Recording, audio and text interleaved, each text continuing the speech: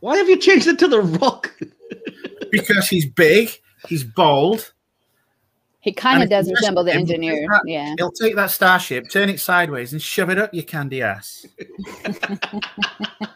I thought it was because of his what the engineer's cooking. Literally. Oh, dear.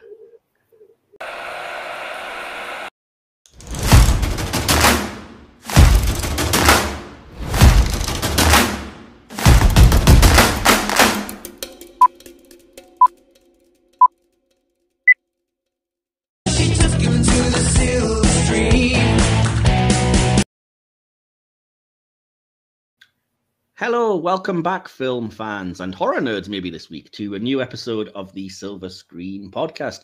I am your regular host, or one of your regular hosts, Mike. I am joined, as always, by our co-host, DK. Game over, man! Yeah, we are joined by a very special guest, a returning guest. We were going to have somebody else on, but unfortunately, life got in the way. And so for the second time in a row, yeah, I'm thinking she's back from our John Wick review. Please welcome Sandra Eavenson. Hello. Welcome back, and thank you for stepping in kind of last minute, Sandra, to probably defend Prometheus, it seems like. But yeah, awesome. Although I did sound a bit bad. We were going to have someone else on, but they didn't bother. So yeah, we got Sandy back. And funnily enough, I'm even better prepared than usual. So this will be fun. I actually have a whole ending written.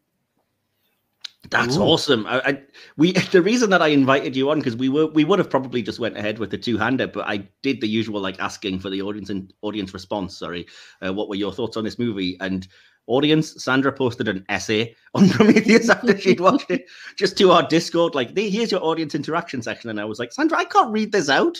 This would take up half of the flipping runtime of the podcast. What are we going to do? And so she sent me a cut down version, which was hilarious. And I'm going to let you share it with the audience, Sandra. What were your one sentence thoughts? Oh, my goodness. I didn't have it in front of me, but it was something like movie bad, but movie mostly good. Caveman. Yeah, I haven't actually announced what it is we're reviewing, but again, our audience aren't stupid. You'll have seen the thumbnail, all of the promotion, and you can see it on the screen. We are reviewing the movie Prometheus, Ridley Scott's movie that is or is not a prequel to Alien. I'm sure we'll get into all of that debate back and forth, but yeah, Ridley Scott's movie that takes place possibly in the same universe as Alien and serves as a prequel. I'm being facetious, of course, because of Alien Covenant. It now is definitely a prequel to Alien, but at the time there was some debate. So anyway, so yeah, before I get any further into all that, I usually throw the behind-the-scenes section to DK, and this week is no exception. So DK, you fought through your distaste for this to develop some behind-the-scenes facts and figures on Prometheus to pass on to the audience. Is that right? Yeah, spoilers, but yeah, cheers, Mike. Nah, I'm not saying the entire production on this was chaotic. Heaven knows that label could be applied to many, if not the majority of movies produced these days. But as I spoke to you earlier in the week, looking behind the scenes of this, it does make me wonder how it got made at all. There's just so much on this. I mean, so much. It would take an entire episode to go through it all. But as it stands, here's what I cobbled together. And trust me, it wasn't easy. I deserve hazard pay for this shit. Now, go for it. James Cameron was originally in the running to direct what eventually became Prometheus, and after speaking with Scott, began to work with a writer on developing a script. But around the same time, he was asked if he'd be interested in directing what eventually would become Alien v Predator. Cameron declined, stating that such a movie would destroy any credibility the xenomorphs had as a source of horror. So when Fox went ahead with AVP, Cameron then declined the offer of the prequel also. Now, Space's original script, developed with Scott, appeared to be much more of a prequel to the Alien movies than Scott and then later Fox themselves wished for. And once the script was complete, in Scott's own words, Fox pushed for the project to be more of an original work, and Lindelof was brought on board by Scott to redevelop Space's original script. Now, gradually, the production team began to subtly, although not subtly enough in my opinion, distance the project from the Alien franchise, with Scott stating, and this is the first of many, While Alien was indeed the jumping-off point for this project, out of the creative process evolved a new grand mythology and universe in which this original story takes place. Pretentious. Yeah.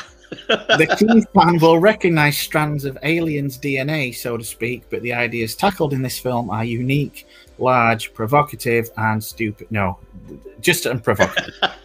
Scott then went on to say at a later date that while it takes place in the same universe as the original Alien, and you'd be able to see some strands of where it would lead, it was entirely its own story. Bullshit! Now, Lindelof himself said that Prometheus would be a unique story running parallel to the original, but not having anything to do with Alien, and any sequel would be a Prometheus sequel and not an Alien sequel, and we all know how that worked out. Yeah, that aged like milk, didn't it? Yeah. Now, the confusion over the script and ultimately the imagery within was addressed on several occasions during filming, and after the film's release, with Scott at times saying it has very little to do with Alien regarding the original creature, he then said the sequel squeezed him dry. He did very well, and no way am I going back there. Going on record to state that the creature seen within the film, the Deacon, is in no way related to the Xenomorphs at all. While his later decisions, after some critical pushback, it must be said, seem to have leaned more into the Alien franchise with the eventual sequel Alien Covenant. Now, many of the designers claim to have been subconsciously influenced by the original creature's designer, H.R. Giger. Yes, subconsciously. That's why he's credited in the credits to me. And then Scott brought him on himself to work on the design. As a result, many criticised the script and Scott himself for not knowing just what it was that he was making. Yeah. Now, the underlying confusion seems to have permeated pretty much all aspects of production. Also in the sequence where a holographic Peter Weyland addresses the crew of the Prometheus, you'll know this, Mike, the musical underscore heard quotes of Jerry Goldsmith's original theme to 1979's Alien. So, you know, if they're trying to distance themselves, they're not doing a great job. Well, yeah, as I mentioned to you, the fact that they literally have the title Prometheus appear on screen in the exact same way that the title Alien appears on screen, within like literally like 3 minutes into the movie, it's like, all right, come on. Yeah. Now, this to and fro seems to have continued during actual filming. I'm going to talk about what you sent me now, Mike. The scene where Fifield turns up back at the ship, having been transformed by the alien goo into some sort of zombie-type monster, was written and originally shot differently. In the original script, tentatively titled Alien Engineers by screenwriter Spates, Fifield's transformation is quite different. His skull is elongated, he has abnormally long arms and talons and dorsal tubes tearing out of his suit, giving him the appearance of a proto-xenomorph. That's right, Spates envisioned the goo having the ability to turn anyone into a xenomorph. Now, Scott eventually nixed the idea, not wanting to tie the events of the movie too closely to the Alien franchise, because obviously, you know, it was a time for another personality to take over that day. But he decided this pretty late in the day. The scene was actually shot and some post-production work had taken place on it before Scott ultimately decided to remove it and replace it with the scene that we got. Though it is included on a Blu-ray release under extra and deleted scenes. Yeah, and it looks really like fully finished. So it seems like it was either a last-minute decision or they just finished it for the deleted scene release, because it's there, man. I mean, you can go watch it, and I recommend it. It's a pretty good-looking creature effect for a proto-xenomorph, you know? Yeah. Never one to let an idea go to waste. And I put this one in just for you, Mike, after our conversation earlier in the week. In one of the drafts for the original Alien, there was a sex scene between Ripley and Dallas to show how crew members would engage in casual sex during long space travels. Ridley Scott never filmed the scene back then, but decided to use the idea in Prometheus in the exchange between Vickers and Janek. Now, speaking of... I hate that scene. Yeah. Speaking of, Charlize Theron was originally cast to play Shaw, but had to pull out due to commitments on Mad Max Fury Road. However, a schedule opened up unexpectedly closer to the Prometheus start date. Unfortunately, by this point, the role had already been recast with Noomi Rapace, whom Fox was dead set against, but Scott liked in The Girl with the Dragon Tattoo. Scott desperately wanted Theron in the movie regardless, and thus cast her as Vickers. And for those interested, Rapaz's original test was with Rafe Spall, who was originally due to be playing Holloway. Before then, he was recast as Milburn. Yeah. I should clarify for the audience, by the way, that although I agree with a lot of what DK's assessments, I don't despise this movie. In case you're like, oh, I like this movie, I'm not going to listen to the rest of this podcast. And Sandra really likes it, so we've got a range of opinions. We're not just shitting on it. Really likes it, but enough well likes it. Parts. Yeah, I like aspects of it. Don't get me wrong. Now, the credits are very good. Now, regarding the casting, Scott was determined from the outset to cast Fassbender as the android, despite Fassbender's agents purportedly asking too much for his fee to appear, finally acquiring him after much negotiation. Now, an interesting little bit of trivia here. This continues the tradition of naming the androids alphabetically. Ash in Alien, Bishop in Aliens, Call in Alien Resurrection, and now David. Yeah, which kind of gets screwed over by Covenant when they go with Walter. Maybe they just thought, yeah, we're not going to get any more sequels out of this. It makes sense in its own way, because it's a reference to David Giler and Walter Hill, who are like creature designers, I think, or producers on Alien. Now, Scott originally stated that he was filming the most, and I'm using quotes here, the most aggressive film he could by not caring about MPAA ratings. But then he shot the film with both adult-only R and more accessible PG-13 content, allowing the more adult imagery to be deleted if cuts were demanded. Now, the film was eventually rated R for sci-fi violence, including some intense images and brief language, and it was released without any demanded cuts. So yes, it was intended as release, but again, what was stated and what eventually happened appear to have been two different things. Yeah. Now, as we know, despite Lindelof's statement during production, Prometheus did receive a sequel, and it was indeed under the Alien title. Alien Covenant was released in 2017, and although it received generally positive reviews on the whole, it was criticised for many of the same problems as this one, i.e. stupid people. Now, I'm not going to go into it, as that's an episode for another time. Originally, Prometheus and Covenant were to be parts 1 and 2 respectively in a prequel trilogy. However, prior to Covenant's release, Scott stated that he was planning a further 2 sequels to Covenant that would take the saga right up to the 1979 original Alien. Adding, who knows, maybe even a 4th film. That would make Covenant a trilogy and Prometheus a prequel to those. In March of 2017, James Cameron. In March of 2017, Scott then stated, if you really want a franchise, I can keep cranking it out for another 6. I'm not going to close it down again. No way. As of today, there have been no further sequels, with the Alien saga now taking the form of an upcoming Disney Plus series, while Scott is now producing the sequel to Gladiator. Back to you. I mean, it would have kind of been really cool to have a Rogue 01 moment where, it does lead right up to 1979. And maybe the series has plans to do that. That would be really cool. I remember Ridley Scott saying that, and I really resent that he did, because it seems like Covenant would have been a perfect point to do that. And he backtracks his way out of linking them up to try and kind of squeeze out these other sequels. So now you just end up with this horribly disjointed 2 prequels to Alien that don't connect. With a bit in between. I've got to say, I had a lot of respect for Ridley Scott. I've not seen all his movies, but I had a lot of respect for him before this mess. And the fact that he's now going back to Gladiator and appears to be, going back to his previous successors in order to try and crank something new out, it doesn't exactly suggest a director with confidence. I haven't got anything to add to the behind the scenes stuff, but I do happen to have opened the Xenopedia, which has all of the random names and how these things all connect and stuff to the movie. So if you hear me refer to something by its proper name, it's because I have it right in front of me. But yeah. Just as an aside, I do like, we were talking about this earlier in the week, and Mike suggested that I look up the life cycle of the alien creature now that Prometheus and Covenant have been included. And I can just imagine some poor fanboy sat at her desk and edit this wiki, just thinking, there's just not enough coffee in the world for this shit. It is hilarious. You have never seen a flowchart that look more complicated, and even parts of the movies like contradict each other and stuff. Because I'm sure I've got it in my notes somewhere, but I may as well bring it up now. That in this movie, in Prometheus, they see a mural which contains images of the classic xenomorph, which we would know as being like, you know, an alien facehugger that impregnated a human that then gave birth to a xenomorph. But then, according to Covenant, that shouldn't exist.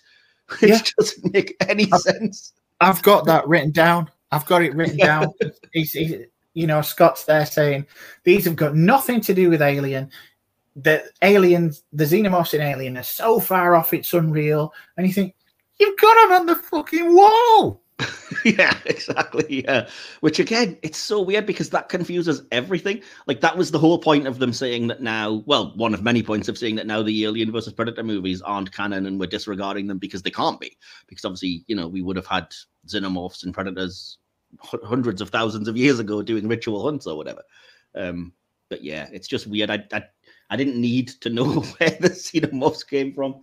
And the one thing I will add before we jump into the review, though, is the name for what should be something so simple, the black goo, which apparently now everything stems from, is perfect for how convoluted and stupid the general ideas of this franchise became. Do you want to know what the name of it officially is in the franchise?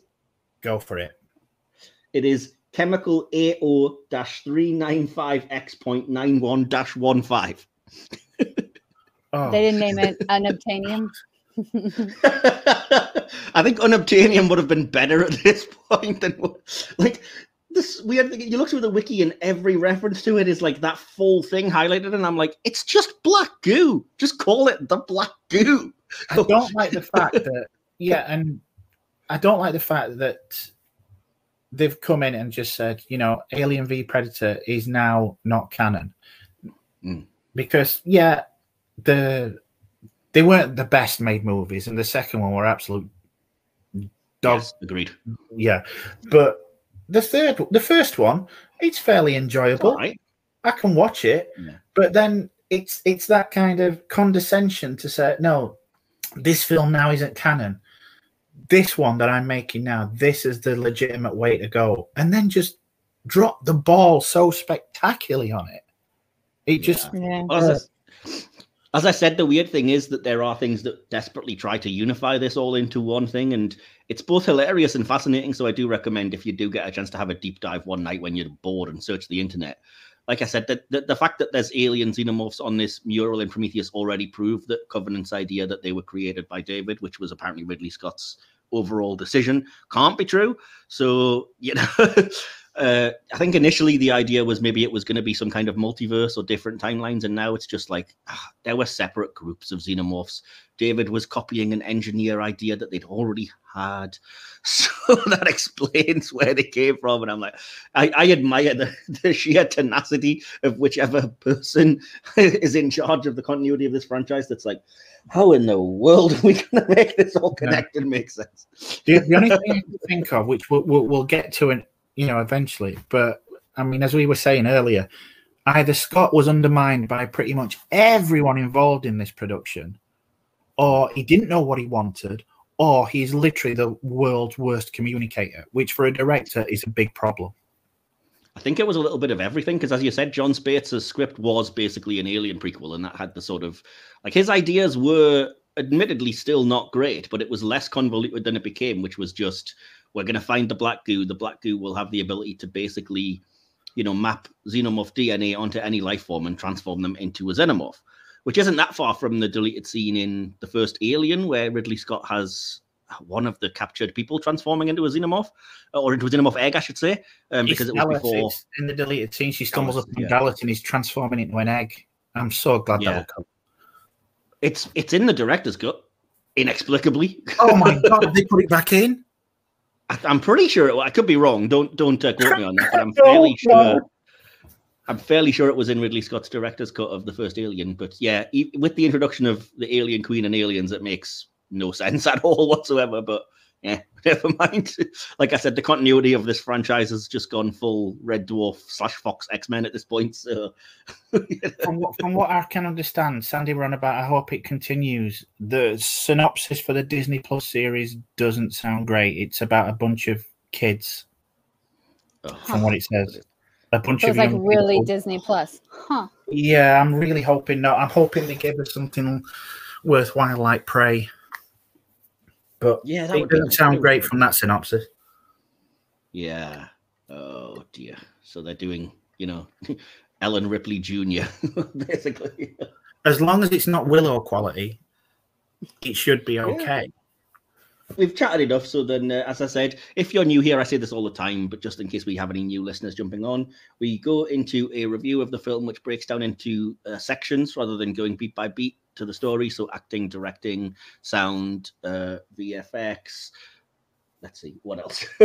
Just various different bits you'll see as we kind of come along, anything else. And then we finish up with our favorite character moment and line in the movie, and then give our conclusion and a score out of 5 stars, as you would see on Letterboxd or any of those places that reviews movies. And then obviously I do have an audience response section as well, taken from Discord, Letterboxd, and nowhere else, because nobody bothered responding, unsurprisingly, this week. So yeah, anyway, we'll start with the acting then, and I'm going to throw it over to you guys. I'll start with you, Sandra. Do you have any particular notes on the acting in this movie? I just thought some scenes that Noomi Rapace did were really, really well acted. I didn't have a problem with anybody's acting, really. I thought everybody was pretty believable. I thought the characters were unique, and with the exception of the biologist, I think everybody else was pretty charismatic. So yeah, I thought, and then of course, I mean, we've got some great people. Noomi's already proved herself many times over as an actress. So I don't think, I mean, how could we expect anything less from this cast of characters? Idris Elba, especially, my goodness. Yeah, and I mean, I'm always surprised every time I watch this movie that a very young Benedict Wong appears in it. What I was going to ask you, Sandra, was what you thought about Noomi Rapace's accent in the movie. I forgot. Yeah, no issue with it at all. Totally forgot that she wasn't a American speaker. Speaker of American. It's supposed to be English, so that's already a minus. But okay. The reason that I bring it up is that maybe it's because I am English, but it's like I remember reading when I was doing a little bit of research for this that they said Noomi Rapace really wanted to have the role and they wanted her to have it, so she studied really hard and developed what they call a flawless English accent. I'm sorry, but what? Like at times she's close, maybe, but yeah, and then other times she just loses it completely. Yeah, it goes full Swedish quite a lot, but maybe again, I'm wondering if because we're English, we pick up on it as like we don't sound like that. Look, I mean, the one note I have for acting, there is 2 things, but the one note that I actually have for acting is those accents. Now, one of them is Rapace. I don't mind them, but no, it's all right, but it's not English, regardless. Yeah, like talking to DK's point about like direction and stuff, it's confusing to me that they have some actors that they let use their natural accent. So the guy who plays Fifield, or Kate Dickey's in this using her exact accent, or Mad Lissa Aaron from Game of Thrones, if you prefer. And it's just odd that I'm like, and even Benedict Wong is allowed to use his natural accent in this. Probably more so than his early Marvel appearances even. And I'm just thinking, why didn't they just let everyone use their accent? It's supposed to be presumably a fairly multicultural crew. So yeah, it just seemed odd. Yeah. The only other note I've got for acting is, and in fairness to him, a lot of it is down to the prosthetics, but Guy Pearce, he's not good at playing an old person. Yeah, that's I don't put that on him. I blame the prosthetics for a lot. I don't know, some of his mannerisms, it did seem very almost Russ Abbott in the way he was playing an old Wayland. Yeah, but if you've been sitting for 5 hours having 60 pounds of latex applied to you, I would imagine you probably you don't know what you're doing at that stage. So yeah, it's just an odd choice. Anyway, but yeah, I will say some of that is nitpicking, the accent talk. It was just something I noted, and especially in the case of Noomi Rapace, I think she's the best thing in the movie. She's fantastic. And I thought she was great. I thought everyone was great, like you guys in the movie, all of the performances. I'm a little on the fence with regards to Michael Fassbender, but I don't think it's his performance. I think it's what he's given, like the writing and the dialogue, because he is basically pretension machine for a lot of the movie. he's a great actor, and I think he's very good in the role. And I loved his impersonation of Peter O'Toole. But as you say, that the material he was given, it let everybody down basically. So this isn't really to do with the acting again so much as the writing, but I'm sure we'll get into it more as we talk about plot and stuff. But the sheer idiocy of everyone supposedly being a scientist and then like taking off their helmets or playing with hammerpedes or the dumb thing. I've got nothing to say now with regards to acting, and pretty much everything now is just how much I despise this script. Yeah. I'll finish my notes on acting then, because I don't have a lot, but I will say that I liked the scene. I think it shows off both of their performances when Fifield is very angry and getting like right up into Shaw's face. When they kind of first, I forget what it is, but it's something about, I'm just a geologist and I didn't come out here for this and whatever else. So, but he's right in there, and he portrays that anger really well throughout the movie. And she is so great at being stoic and not being bothered by this. And she's a much better portrayal of a female stoic character than Vickers, which baffles me that they're both in the same movie, because they're literally chalk and cheese, and a perfect example of how to write a good woman character and how to write a terrible woman character at the same time. But again, I think Numi was supposed to be the Ripley. I mean, obviously, to be the Ripley. They've denied that, and I do like that moment where Fifield is getting in her face and shouting at her, and she just says, "Thank you."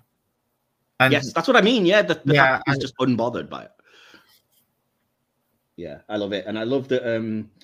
I think she portrays the kind of idea of love and faith and some of these broader concepts really well. And I like that the movie has that, which again, I'll touch on more in the writing. But I think that Nooney sort of, she's very good at conveying that without ever seeming hokey or, without ever seeming to contradict her performance with the dialogue or anything. I think she's good enough to the fact that when some of the material that she's given, and by far, in my opinion, she does have the best material, the best lines in the movie to a certain extent. But even when she's given lines that aren't that great and things that are just awful in other films, and generally, if anybody else had delivered in this movie, it would just be rank alongside the rest of it. But she does a good job of conveying it, and it doesn't sound as hokey as it could have. Yeah, I do think there's other good things as well, though. I should probably shout out, I really forgot to get the other actor's name, and I should have, but Benedict Wong and the other pilot. I love that they have this ongoing thing, like the bet of whether or not it's a terraforming, that sort of extends just in the background, but it just feels so natural, and so it adds so much to the lived-in nature of characters when everybody else is being pretentious, that I really appreciated that was there. I like the crew. Benedict Wong, that guy that you're talking about, forgive me, I don't know his name, and Idris Elba. No. I think they're all really likable characters, and they have this, it comes across that they have a background together, and I like that. That's a very good touch. Yeah, I think they're a lot closer to the space truckers of the first Alien, not to, keep on linking it, but it is linked. But yeah, I think they're a lot closer than any of the other characters, the Vickers, the Shaw, Holloway, of the movie, which are, not all that relatable, shall we say, at times.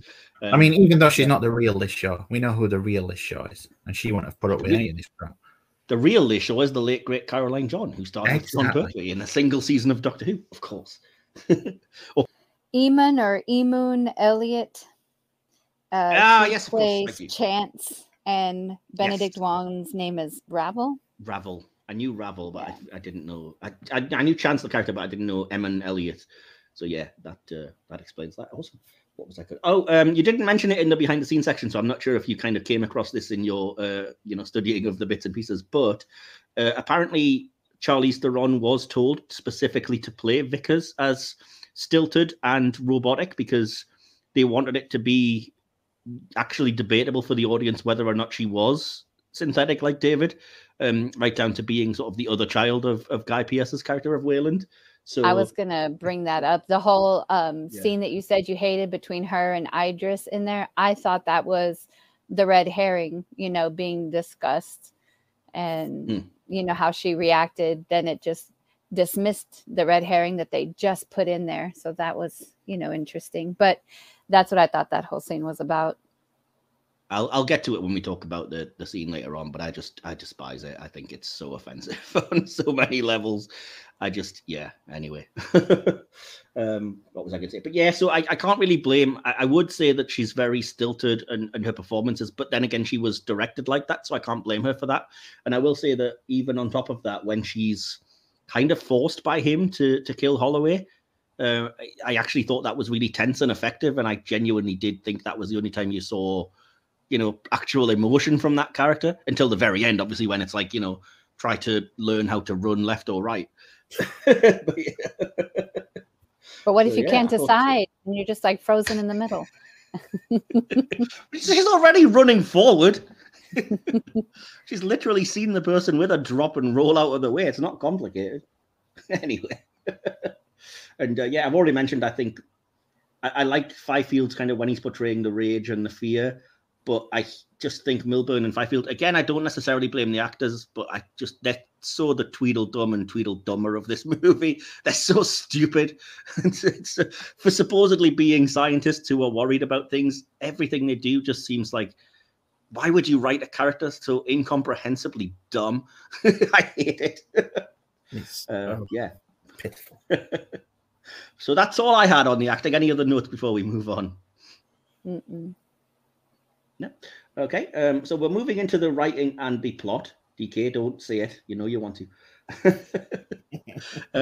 The first thing that I wanted to note here is I find it hilarious and telling that on the Blu-ray that I have for Prometheus, there's a big sticker that says, "Questions will be answered," which I've just noted.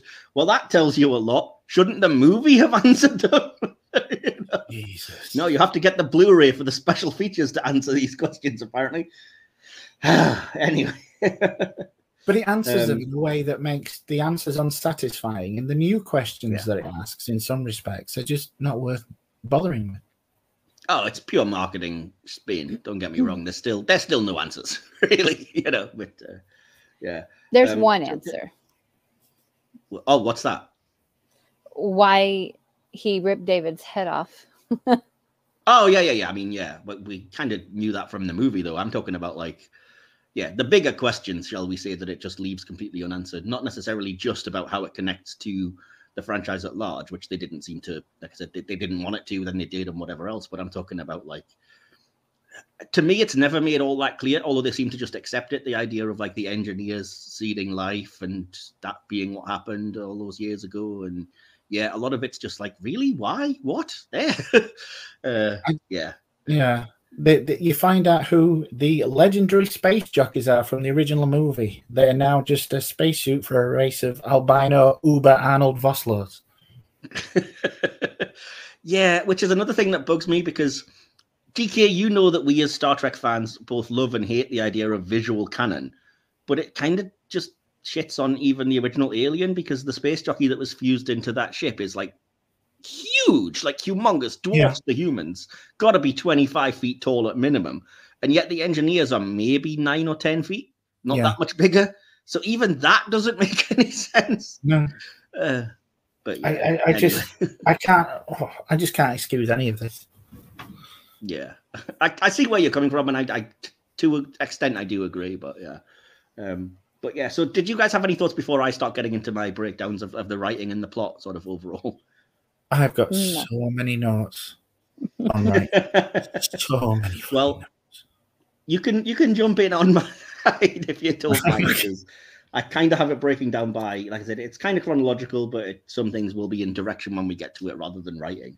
Okay, so be prepared for a lot of interruptions then, dude. And I guess I'm just very good at theorizing and reading between lines that, like we mentioned before, might not be there. But I'm just very good at filling in gaps. I'm here for that, and I appreciate sometimes a lot of the sort of big questions that the film does ask, or a lot of the thematic things that it's touching on. I really do appreciate, and I kind of like that they are there.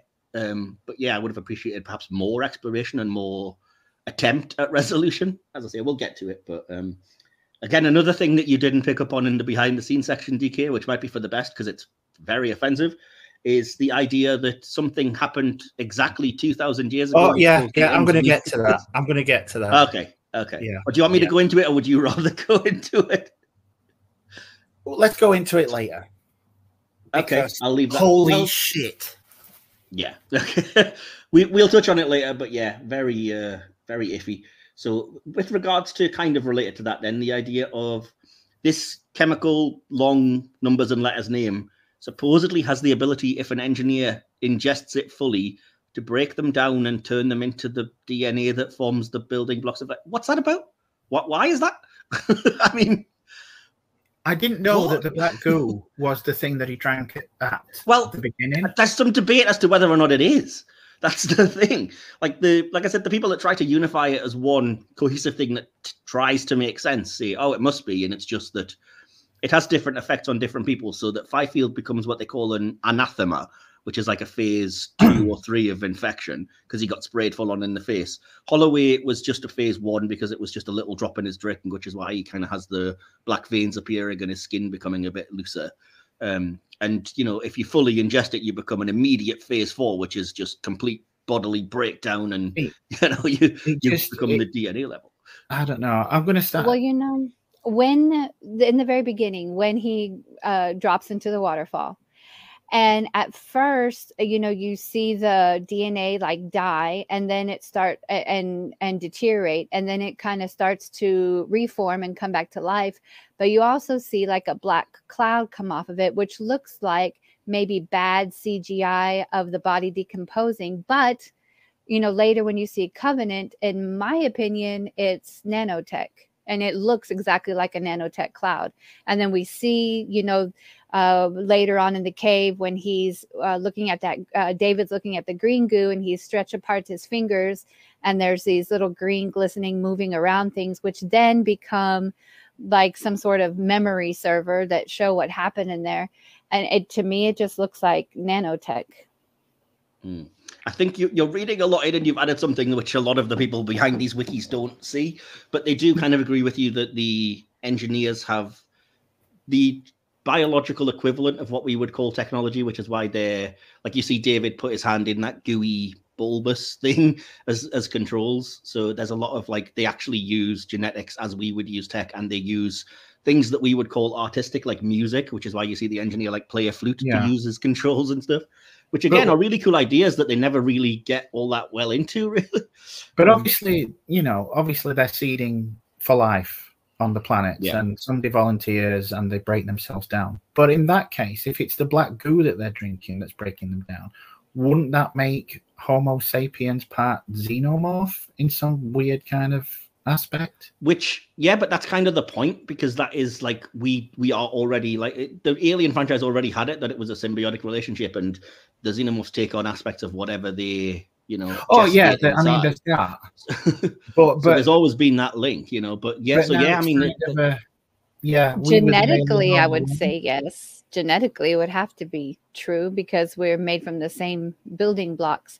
But I was thinking it then follows out Earth's regular, as well-known evolutionary cycle. First, it made denizens of the deep who eventually one day crawled out of the depths, became dinosaurs. You know, I just figured Earth then followed its typical evolutionary process. That what this was panspermia, basically. The building blocks of life came to us from the stars, and you know, started that way. The only thing we're missing is the lightning, right? Because the first action was the engineers. And then just to go back to what you were talking about, there's some debate online about if that sacrifice actually knew what he was there for, because the spaceship dipped right away, like as soon as he started drinking that goo, and either it hurt really bad or he was surprised. I mean, at first he looked very much at peace. I guess I'm very happy to,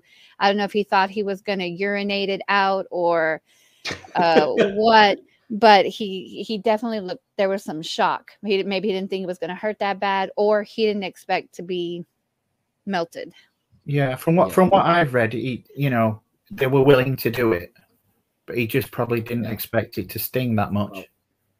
From the wiki, apparently the scene is of the engineer being sacrificed is a reference to the myth of Geshtu-E, also called Geshtu or Gestu, a minor god of intelligence from ancient Sumerian and Akkadian mythology. And according to that legend, he was sacrificed by the greater gods so his blood could be used in the creation of mankind.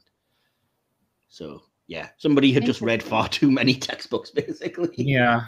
But the Sumerians have our first written records, our first origin, that we do have in written records, origin story. That's interesting. Yeah, I will say, in terms of whether you're wondering whether it is like a willing sacrifice or not, again, there is deleted scenes of what looks like an elder of the engineer race, like full-on cloaked, like walking the guy as if like, giving last rites like a priest would, which seems to imply that it was a voluntary sacrifice. But yeah, I hate all of this because I just don't like this idea of humanity being created by this other race, and I didn't need it, and it has nothing to do with the Alien franchise, and it doesn't go anywhere. So I'm already not on board with it, and I don't know if you guys feel similarly. Or I'm still wrestling with the idea of the black goo. It just seems to be this all-purpose kind of. I'm going to start and call it a Mary goo. Yeah, I mean, as I said, it's a biological weapon. It can change you. It can change you by having your face shoved in it. You can drink it. It can turn you into a proto-xenomorph. It can give rise to penis cobras. It's just we don't know that it can turn you into a proto-xenomorph because they cut that scene. And again, we don't know that the thing that the guy's drinking is necessarily the same pathogen, which there's been a lot of disagreement about. So if you remove those things, the idea of it being a biological weapon kind of makes sense, and it does. Like I said, the fact that they've broken it down into, okay, it's a pathogen that has these exact 4 stages of effects, which you see at different times in the movie. I appreciate that somebody did that, and it's like, okay, I get it now. It makes sense. It's the only reason that you can get like the scene later on of the worm thing that then becomes a hammerpede, because it's obviously been mutated by that goo. Oh yeah, but you as you were saying about Sandy, that you think she might have been reading too much into that. You do sometimes wonder how much the people writing these wikis are doing that to try and explain away the discrepancy. Oh yeah, there's nothing in the movie to indicate that. I don't think that was the intention of the script writers or director at all. I think it was just like, we're going to do this and it'll have various random effects. But like I said, I appreciate that somebody's like, okay, let's make it make sense a little bit. Yeah. But yeah, you're right. It doesn't fully hold together because nobody wanted it to, because they didn't like a lot of the questions in the movie. It's just like, who cares? Stuff just happens. They on purpose removed exposition just to leave things out to the interpretation of the person, which is what art is supposed to do. And then it's also just freaking fun. It's fun for me. I like it. I had written down actually black goo behaves randomly, and this is my own, theorizing. Black goo behaves randomly on purpose to create diversity, so that it's not just always spitting out the exact same life form every single time. And it would depend on the life form it had infected anyway. That's the point. And it's equal parts life and death and destruction, just to maintain balance. Sometimes it could be something that kills and is harmful, and sometimes it could be something else.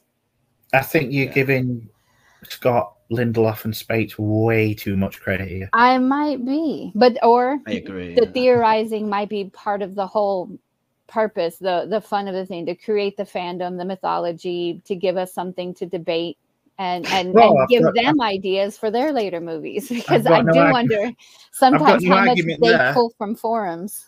Yeah, you can't be a Doctor Who fan and not fall into that trap. I don't know. I don't want you to interpret this as an attack on you, but I never like that idea of all art should be completely ambiguous and not give you an answer, because I hate that. And I really, like you, DK, we've mentioned this before, I really hate the people that when you say you don't like this film, just go, you're not smart enough to get it. Yeah. It's like, no, shut up. Yeah, I get it. I just don't like it. I might say differently, this is why I liked it. This is what I got from it. Yeah. I recently read an essay while I was doing all this behind the scenes stuff. And it was basically on how everybody got Prometheus wrong. It's because we were waiting for the xenomorphs. We didn't see the layers behind it. And we're all idiots, basically. Now, yes, Scott may have become more of a misanthrope, and yes, the crew, with the possible exception of Shaw, are all deeply entrenched in their own arrogance, which is what this essay was, you know, referring to. In the entire crew is kind of, you know, the Prometheus of the title. But if that's the case, just why make everyone so damn stupid? You cannot treat the audience as idiots when the characters in the film are blatantly stupid. Yeah. Annoyingly yeah. so. Yeah. Yeah. And that's the problem I have with this. It's the problem I have with this. It's like, yeah, it's fine. It asks the big questions. But as I said to Mike before the recording, it fails at its most basic premise. You don't have someone like Wayland, and he does refer to it that, you know, well, Vickers does, that they spent $1 trillion on this mission. You don't spend that much money to essentially extend your own life and then staff the thing with clones of Pauly Shaw. Because after that, the big questions just become moot. Yeah, absolutely. I mean, why hire a geologist anyway? If you're looking for, you're not looking for that. You're looking for the idea of like something that seeded life based on this idea of, you know, we're being pointed somewhere. So why would you bring a geologist with you? It's what not just possible that. function does he have? It's not an invitation. It's a trap. Okay, well, why set up the trap in the first place?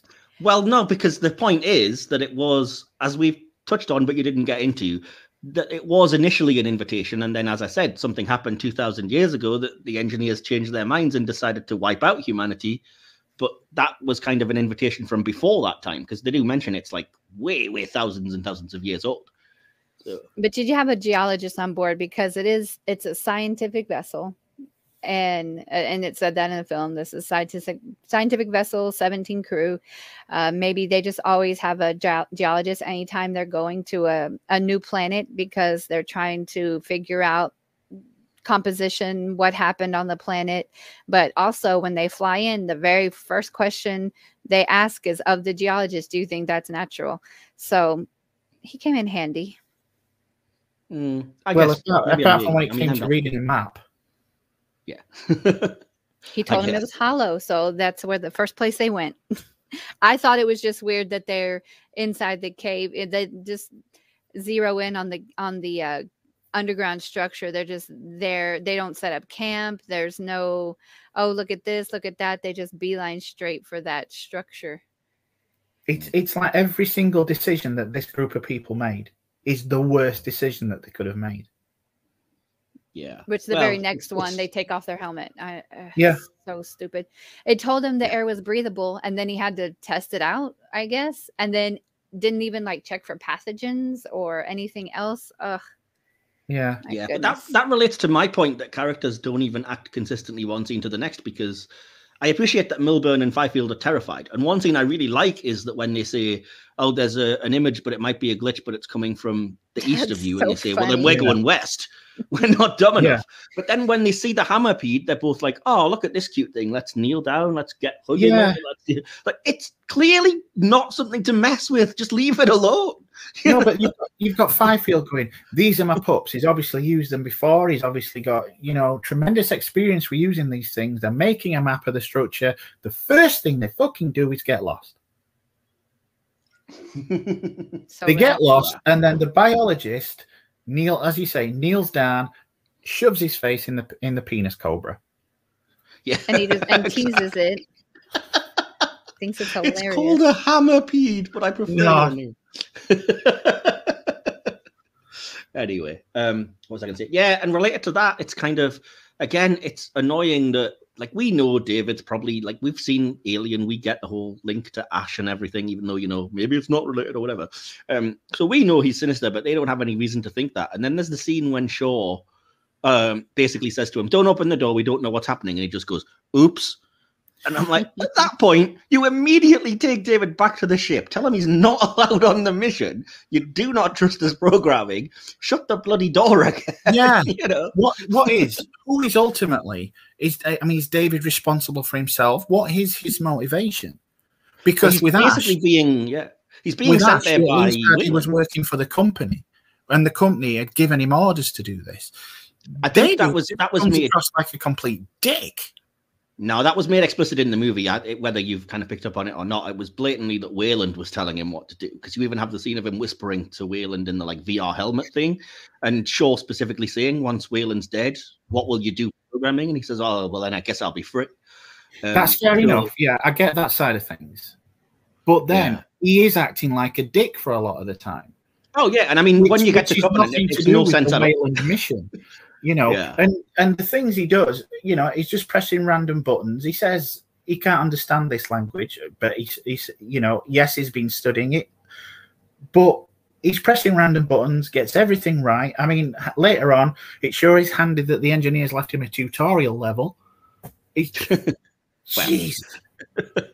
Well, the buttons he pressed at first to open that door had goo on them, so it's kind of like a safe cracker using fingerprints to figure out a pin code, you know, kind of like that. And I don't have an issue like as much as you do with like the way that he's acting like a dick, because I interpreted it as he's being pushed that way by Wayland himself, like the company, because you even have that scene where Vickers asks him, "What did he say to you?" And he says he just said, "Try harder." And it's then that he decides that he's going to infect Holloway, after he's already been told try harder from Wayland, and then Holloway himself says, I'd do anything and everything to get these answers. So I don't think it's him being a dick so much as him interpreting input from other people who are, you know, dumb, basically, or themselves.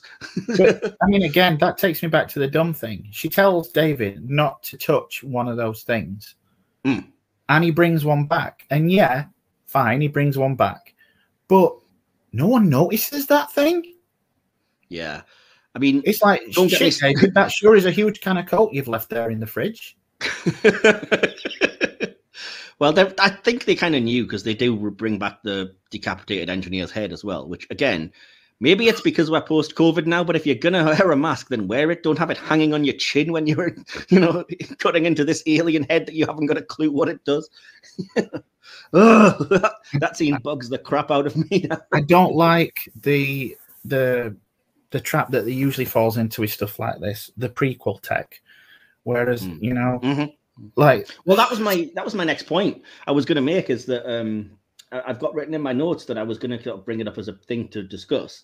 Is this way too advanced? Because it says that they've discovered the actual cave paintings that lead them there maybe 5 years before the main events of the movie, but Prometheus's launch is in 2093. And I'm like, that's not that far from where we are now. That's what, 60, 70 years from now? Yeah. 70 years from where we are now? In 70 years, we're going to have developed entirely human-looking synthetic life, space travel, holographic, you know, interface technology. It seems like a weird time to set it. And again, it's just purely so it can fit the franchise.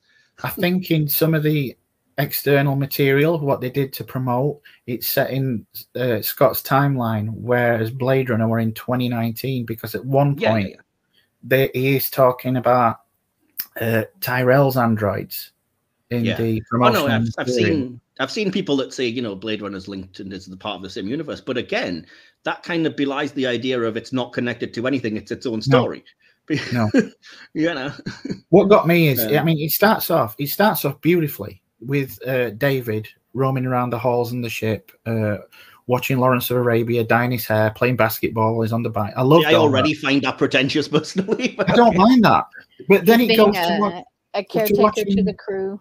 Yeah, it goes to watching crew members' dreams. Very invasive. Yeah, you couldn't have thought of any better way to touch upon Shaw's backstory than that. Yeah.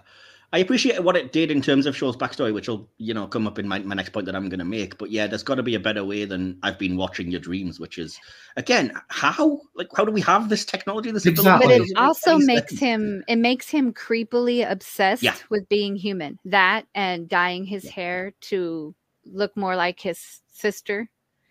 Yeah, well, it's not to look like his sister; it's to look like Peter O'Toole. That's the entire point. He's trying to.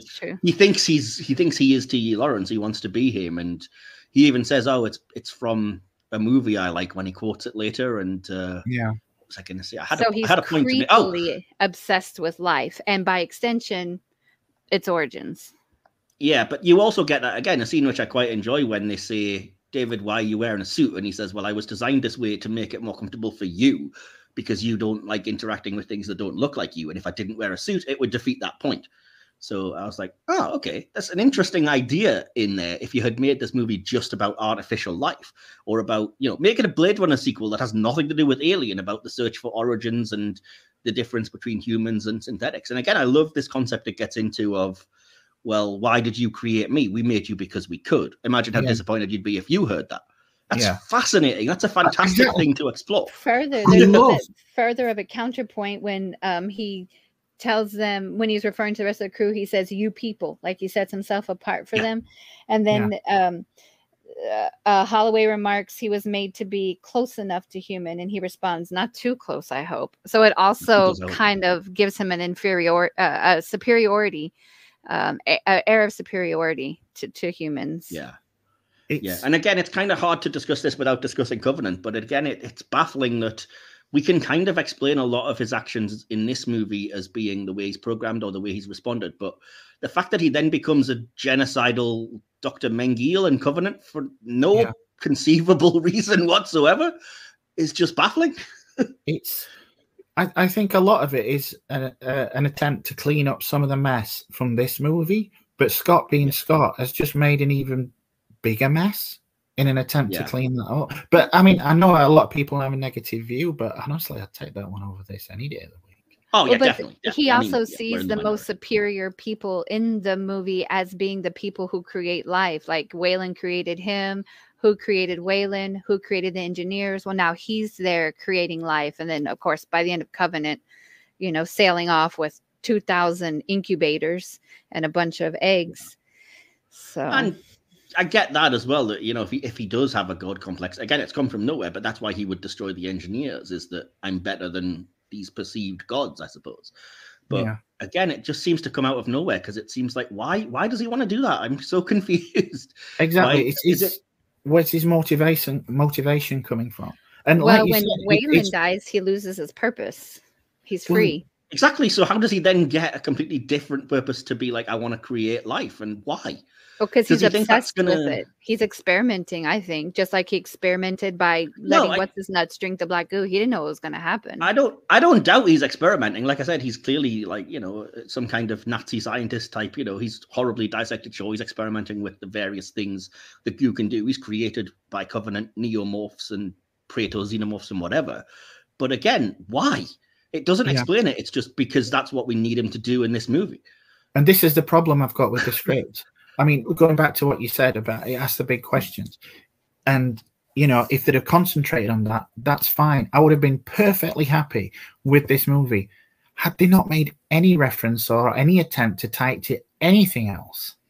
It didn't need to be an alien movie. Yeah, you're right. And my favorite parts are the big questions, the philosophical questions. And it is fine to have I said this to you, Mike. It's fine to have a script that looks at, the creation of life, spirituality, faith, allusions to Greek mythology, place in the universe, all that. But make sure you've got a decent script and not something that looks like it's come from a Peter Rogers production. It's definitely got Cloverfield energy, which Lindelof's been guilty of before. That's what I was just going to say. I adore Lindelof for The Americans and for Watchmen, but at the same time, this is the guy who wrote Lost and Star Trek Into Darkness. So back up on Lost now. Back up. Yeah. I'm going to have to take. I'm sorry, but this Mystery Box series, it really is. Whether you like it or not, it is just basically let's set up a mystery and worry later about how we explain. I disagree. It's all about the characters. Yeah, I'm with Sandy on that one. Well, you agree to disagree, but yeah, I do think a lot of stuff in the stuff that I saw from the first season of Lost didn't have a satisfactory explanation because it was quite clear they didn't know basically what they were doing. That might be fair enough, and I can pin that with regards to Lindelof and to an extent Abrams because it was his baby. Yeah. Likewise with this, Spates came up with something, Lindelof came up with something, but at the end of the day, I blame Scott. It's like two different films in one. I mean, you're watching it and you think, why is this happening? Why is this happening? This shouldn't be happening. This would be better if it wasn't in this movie. It is like watching Schrodinger's movie. It's like two different films in one, and it doesn't know what it wants to be. And I could have just completely done without any kind of alien stuff. It's a nonsense to say that it's not meant to be linked to Alien anyway, because at the end of the day, you don't create sets like the big engineer ship and the space jockey and link it like that if you're not planning to link it to that same universe. So the idea that it was not meant to be was always nonsense. I think it was more that, like you kind of touched on earlier, the audience goes in with a certain expectation of an Alien movie that they weren't going to get from this. So by saying what they kind of were trying to, which is it's in the same universe as the Alien movies, but you're not going to get the xenomorph. You won't get a straight out horror movie. This is more of a ponderous sci-fi, which fair enough links to the Alien movies in a way, makes it kind of a prequel, but it isn't. And part of that disappointment with me, I will be honest, at the time was just like, well, these creatures are all good and everything, but why is the best thing in the movie the very last shot and then nothing else happens? If I'm expecting it. That didn't bother me at all. I would have been happy, even, like I said, I would have been happy watching it from beginning to end. I could have even dealt with the space jockey stuff, although it wasn't necessary. You could have brought the engineers in, had them. It should have had nothing to do with the space jockey. You could have left that a complete mystery. But why have this script that's just, it's abysmal. I think it did just get revamped too much until it was something unrecognizable. Like maybe it was too messy. There were too many questions unanswered. So he decided to remove this exposition and say, this is my art. This is supposed to be left up to your interpretation. And then this is just how it got spit out. Yeah. I also think, as I said, I think there's perhaps an argument to be made, and we'll never actually know for sure, but that this could have also been guilty of what I've said with Covenant, which is that there is a world in which you link this directly to Alien by just having the engineer ship take off, and then you can insinuate that it's the one that crash landed on LV-426, and there you go.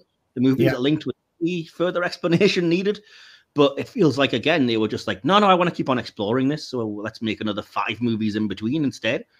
And comics. and comics. Yeah, other else. Special things in between. I mean, there's a bevy of stuff that probably isn't in any of our heads. Like they did explain what happened to Shaw after this, and it was but it's not satisfying. No, It's I really resent it. They also explain in a spin-off comic what happens to the Deacon, and again, it's bizarre. If you're curious, audience, the Deacon apparently transformed into a mountain, and no, I'm not making that up. Oh, for fuck's sake! That's Penny was. But it explains why the space jockey was so big. Apparently, they don't stop growing. Well, it would have been massive anyway, because the space jockey or the engineer was so big that it was birthed from, and even as an embryo, it was, or what the equivalent of a chestburster, I guess, it was huge. So it was always going to be massive. But the idea that it would then fuse with the land and become a living mountain is just so like, what? Who's been smoking what now? But again, that's not related to this movie. That's not this movie's like fault. Celestials, yeah. Anyway, everybody's living in their dead carcasses. Yeah. But no, I did want to touch on, like I said, one of the things I do appreciate is the kind of the big themes that it touches on. And in regards to sort of if you're going to do this whole trying to give a sci-fi explanation for life, I do like that there are hints of faith and religion that are peppered throughout the movie. So that's why you have the scene of the fact that it's Christmas and Ravel, is it the guy? No, Idris Elba's character. Yannick, that's right. Basically is, decorating a Christmas tree and saying, you have to have holidays so that time still has meaning and stuff. But I also think that's a very deliberate allusion to Christ and Christianity and whatever else. I love that Shaw is, as I said, a person of faith. And I really do love that. Although I don't know how we got to it, I love the scene of her discussing death with her father and the idea of, what happens afterwards. Lots of people disagree. I believe it's paradise. Why do you think that? There's no, scientific basis. I don't. It's just what I choose to believe. And I like that it explores that idea. I also really, really love the fact that Holloway basically tries to, poo-poo her religion and her faith by saying when they discover the engineers, well, take off your cross because now it's pointless. And she says, why? And he responds with something like, well, we know that the engineers made us. And she just simply responds, who made them? And I'm like, yes, I love the fact that we have a scientist of intelligence who can still be a person of faith without the audience having to go, oh, look how dumb they are. But maybe that's just because I'm a person of faith who likes to think I'm kind of intelligent, and I hate that argument. So, but yeah, I did appreciate that the film at least had that in there rather than doing the obvious thing, which would be like, so all religion is wrong. But yeah, that kind of relates to, we may as well get into it now, DK, the idea, which thankfully didn't make it into the final film, that it is still implied, heavily implied. Oh, it's very heavily implied, but the event that happened 2,000 years ago, which caused the engineers to think humanity was worth destroying instead of saving, was that an engineer visited Earth and was trying to, you know, guide us on the right path. And that engineer was Jesus Christ, and we crucified him. And he was crucified. When that came up, I was like, just stop, please. Just, that's it now. Put the gun down, you're drunk. I was reading an article, I think it was Collider, where he said, you know, they didn't really pinpoint it to a specific year, so maybe they're just really pissed that we knifed Caesar in the back. Well, I did read that. I mean, I get it, and it was definitely intended to be that. That was what the script had said, and like I said, I'm glad they cut it out because they skirt the line of sacrilege and offensive already. So that would have just been like, no, too far. I'm sorry, but no. And I didn't take it that he was an engineer, but that he was an emissary of the engineers, that the engineers tasked him with spreading the word of, like, everybody needs to behave in this manner. You know, this is what makes the engineers happy with us, basically. I love that you defend things, but you're bringing a lot of your own. There's nothing in the movies that suggests that that's an emissary for the engineers. I hate to be the one to bring it up, but it was in the Blu-ray. It was in the deleted scene. We'll get into that, I guess. It's, to me, it's again, it's another of these things that's indicative of the script as a whole. And I know we touched upon it last year with regards to that Key and Peele sketch for Gremlins 2, but that is honestly what it feels like watching this, what the script meeting must have been. And this alien will be Jesus. Oh, great. There's no bad ideas in here. I kind of get it. I get what they were going for. It's just really, to me personally, offensive.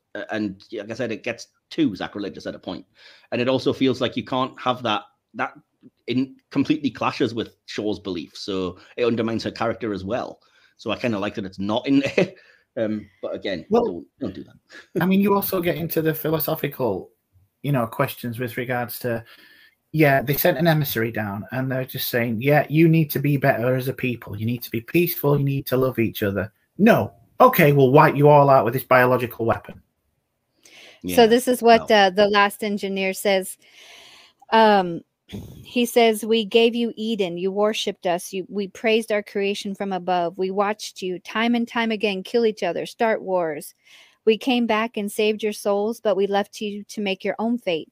But your kind is a barbaric, violent species. We tried once more to save you. We took a mother's child back to paradise, and that's what they called their planet, Paradise, and educated him. So basically, alien abduction. Taught him the meaning of life and creation. We put him back into Eden, so they returned, the human form to Earth to educate your kind, but your kind decided to punish him. We gave you the fruits of life, and you repay us by leaving it to rot. See, I don't like that. What's this? Is this like a deleted scene or something? Yeah. Well, I mean, it's kind of like why so many people like the Da Vinci Code, just taking, biblical passages and weaving them, making them real, explaining how they could be real. And you might have a problem with Da Vinci's Code as well, but I find that very interesting and fascinating when we try to, it's no different than what our ancestors did, trying to take the movement of the sun, the movement of the moon, and make it make sense to their reality. Where was this said in the movie? Have I missed a scene or something? This was Blu-ray. This was a deleted scene. Deleted scene, yeah. Can you see how offensive it is that you're using my holy scripture for your stories when we have 1,000 places we can take them from? Why? They do it with the Iliad, the Odyssey. I mean, they do it with lots of other things. they're classical. That's classical literature. It's not a belief system as such. Exactly, yeah. The final film, at least, isn't as guilty of it because it still has Shaw being able to be a person of that faith because there are still bigger questions to ask. But like I said, I don't like the idea that you specifically tie it so much to something that's meant to be, sacrosanct. You don't F about with it. You just it feels like a shortcut. It feels like a shortcut instead of actual writing. Opening a can of worms that you don't need to. In my opinion. Well, they kind of cut it later when Wayland is there dying and he's like, there's nothing. And David answers back, I know. I hate that. Just the movie trying to be a nihilist wet dream, trying to appeal to all the emo friggin' chads of the world. I hate when anything does that. I hated when Torchwood did that. It's not cool. It doesn't make you edgy. Abysmal. Yeah. Anyway. Yeah, I don't get that. I don't get why that scene was there. I don't like it at all. But again, that's me. I'm maybe you love it, maybe you like that idea. I don't understand how anyone can find it satisfying that the answer to, is there anything more than this or life after death is just nah. How is that comforting at all, Oh yeah, no, that part. But I don't know. It could have just been I don't know. It could have just been them trying to leave it vague, not saying one way or the other exactly what it is. Because how would David know? David's not going to heaven. How would he know that there's nothing there? How would he be able to answer, I know? Well, again, that's open to interpretation in 1,000 ways of like, he doesn't have a soul, so he, right. he's closer to death. Does he dream of electric sheep? Right. Exactly, so, like, which I said, it's the sort of thing that Ridley Scott touches on all the time. He's fascinated with this artificial life and, how close they are, and the questions of if there is an afterlife, would robots go there? Would AI go there? Which is a cool thing to explore. Yeah, exactly. Yeah. Again, it's a fascinating thing to explore, but I don't find it interesting that then you give the definitive answer of nope. I just think that's a silly, especially in a film which starts with Patrick Wilson saying, "Okay, I don't know for sure, but it's what I choose to believe." To then have the movie at the end effectively going, "Well, he's an idiot. He's wrong. Yeah, it's nothing." It just seems, it seems counterintuitive to your own plot, basically, as well. On a movie level, but anyway, that's neither here nor there. I just like that it's really exploring the Thomas Aquinas. His whole thing is what was the very first cause, and that's something I've always been. Whether you're religious or purely scientific, or a amalgamation of both. Going back to the Big Bang. Well, what caused the Big Bang? Is the universe just an expanding and contracting like a heartbeat? What started it? And that's just really fascinating to me, and actually starts to scare me when I really think about it. Yeah, and I appreciate those big questions, but again, even then the movie points out its own flaw itself, because it even says you're also discounting 3 centuries of Darwinism, so even science is wrong. So it's like, well, what are you doing here? What you want to both take a side and leave it vague? What is it? I just don't appreciate that it doesn't give answers to anything, and it just goes, and this is a bigger question for you to ponder. Like, I don't like that in art. I don't want that. I mean, it is obviously very, based. It's Ridley Scott. It's speculative fiction with regards to that, and he brings questions into his movies that even the cast thinks is bullshit. Going back to Blade Runner, but he does it in a way to me that just comes across as pretentious and condescending, and that's the problem I have with it. And that was the next kind of note I'd made about the writing, was just like, do you find it fascinating or pretentious that it all links to the myth of Prometheus, stole fire from the gods because we or whatever else, and then punished by the gods for wanting to know a bit more, and eternal torment as a result. And it strikes me as very pretentious personally, but I can see how a lot of people might think, oh, I get the mythological what you're exploring here. And I would imagine probably, Sandy, you fall back onto the latter category. Yeah, well, and then it also goes back to Prometheus himself and that whole mythological, giving man the gift of fire, giving them answers, helping them along, and he was eternally tortured for it. bad things happen when you go looking, and certainly bad things happened to them. They were punished for it, for trying to for trying to find God, like the real God, like many more religious people feel about trying to find the God particle and the whole particle accelerator, that one day we're going to be punished for, trying to look into God's eyes. And that's very interesting too. But yeah, I definitely fall into the latter category, that I just love to think about this stuff. And I appreciate this movie because it made me think about this stuff. That's fair enough. But again, it seems counterintuitive to the idea of the movie to say, don't go looking for answers, you'll be punished, when that is the movie's supposed entire point. Do you know what I mean? It just seems like, what are you trying to say? Do you know what you're even trying to say? Is the ultimate message, don't look? I mean, I think that's the problem. He doesn't know what he's trying to say. And that's why I think the script could have done with another couple of drafts before they sat down and said, yeah, this is the one we're going to film. Because as it stands, none of it, in my opinion, none of it holds together. Yes, you have the big questions. On the other hand, you've got the just sheer idiocy. As you say, it's neither pro-science, it's neither pro-faith. It asks the big questions, but it doesn't seem interested in answering any question other than, they're all shit. I see what you mean. And what was I've completely forgotten what I was going to say, but I'll move on because this is going to be a long episode because there's a lot to discuss, so it makes sense. But yeah, just on a pure movie level, I did want to note as well that maybe it's just because I've studied movies so much, but I really hated the Chekhov's medical bypass machine moment where you see it at the start of the movie and an awful lot of focus is put on it, because as anybody with any kind of savvy movie, literacy, you just know that's going to become important later. And it's just like, we didn't need you to do that. We could have seen it in the background and, made our own conclusions. It seems a bit like handholdy, especially for a film like this, which doesn't give you anything half the time. But I did appreciate that, again, before we know Wayland's alive, there are those nice little hints, like David talking to somebody and what did he say from Vickers.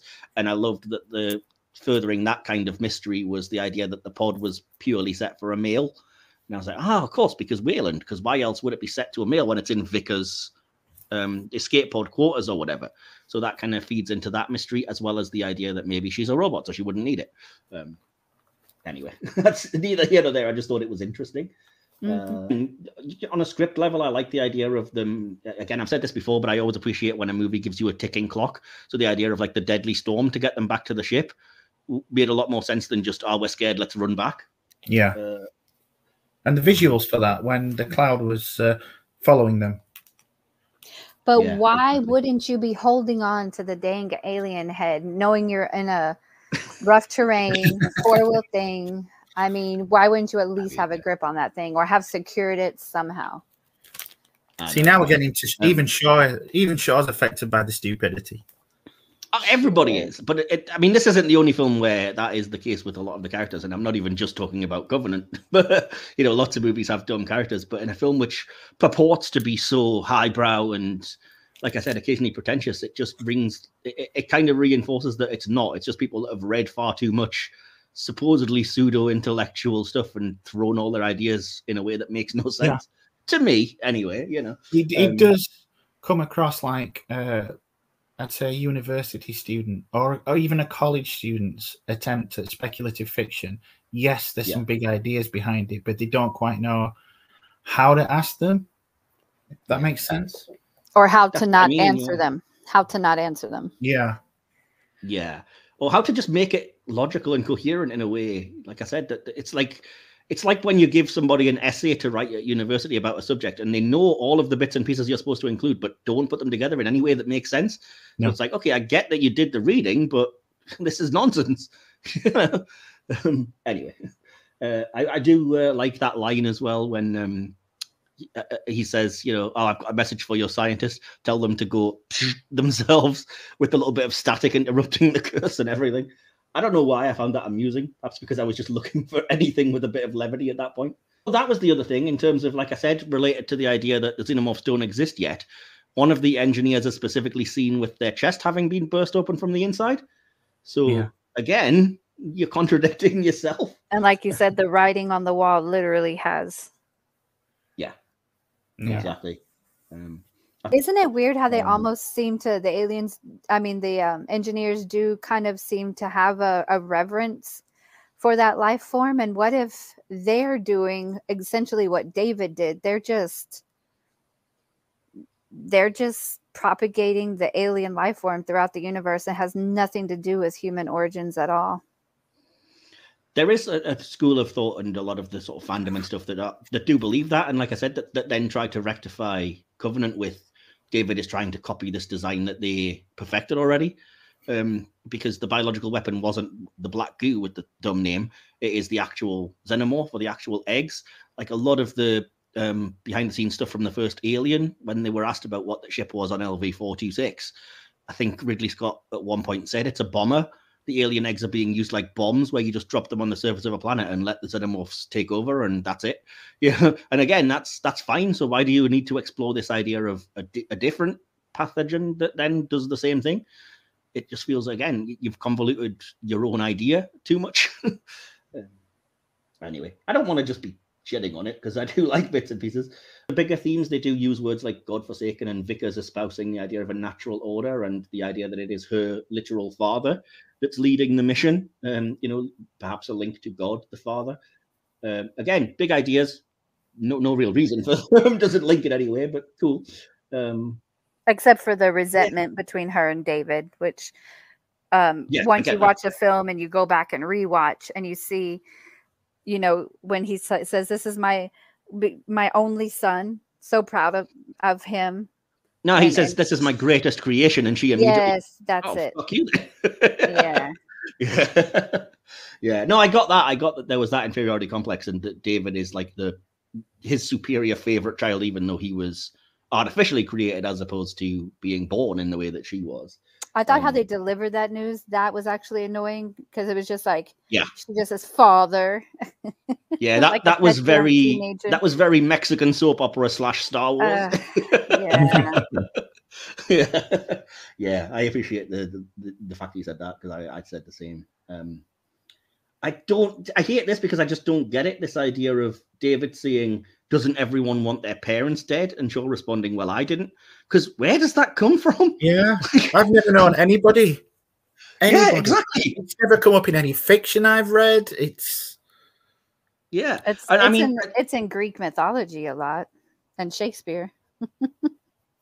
Okay, again, we're being charitable, and if I was going to be similarly charitable, I can say maybe it's a mistranslation of what they were trying to say, which is, doesn't everybody hope to outlive their parents? Which I could agree with, but nobody I know is like, I want my parents dead. That's so stupid. Yeah. No, definitely not on my part. Yeah. It's very weird. Again, in terms of, as I've mentioned already, like not being suspicious enough of David, when he's mentioning like, don't worry, it's not airborne. How do you know? Again, that's immediate red flag, take him back to the ship, turn him off moment, Yeah. Yeah. I think, as I said, to answer one of your previous questions, I think it's Yannick who decides they were heading to Earth. It's the ship that we know or the ship design that we know as the Juggernaut from Alien, and it must be to destroy. I've answered one of my previous questions in my notes, so I do apologize because I clearly didn't pay enough attention. But when I'm talking about like the potential nihilism of there's nothing and why is it there? Apparently, according to my notes, there is a line that says that when David says, "I know, but it's a good journey," which I guess is the answer. Dang. I clearly need to pay more attention. So apologies to anybody that was screaming that like 20 minutes ago when I was saying that, because that is the answer. That if you do happen to believe that, then you might believe that life's a journey that's worth living anyway. So, all right, I get you. Fair enough.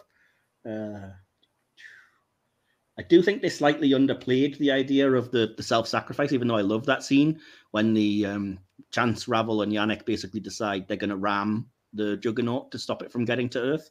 I thought they could have made a bit more of that, perhaps. But again, that might be just me. And again, I love that it plays into these themes that they've kind of talked about, this ongoing bet. And as they're about to basically crash and die, he says, "Oh, I don't think this lets us off." And he responds with, "You can pay me on the other side." Which I was like, we're still talking about, afterlives and paradises and whatever else. So I did like how they touched upon her faith in the closing narration where she says it's the year of our Lord. Mm-hmm. Yeah. Although I hate the fact that he used that closing narration. I hate it. The Ripley one, yeah. Yeah. I don't mind it. I can forgive it. Last survivor of the Prometheus. Yeah, it just seems copy paste. But having said that, I find that way less egregious than what follows, which you have just put. Enjoy the Deacon design. You'll never see it again. It's just more alien teasing pointlessness. There's a good atmospheric scene of its birth, but it should have significance because it's the last shot of the film. And in actual fact, it's just a really cool creature design that's wasted. Well, it does go on to become a mountain, apparently. Yeah, but it doesn't look anything like it. It's a mountain at that point, you know? But yeah, I mean, am I wrong? It just feels like they're trying to pretend it's got significance because the dramatic music and the fact that it's the last shot, and it's just like, and? You know?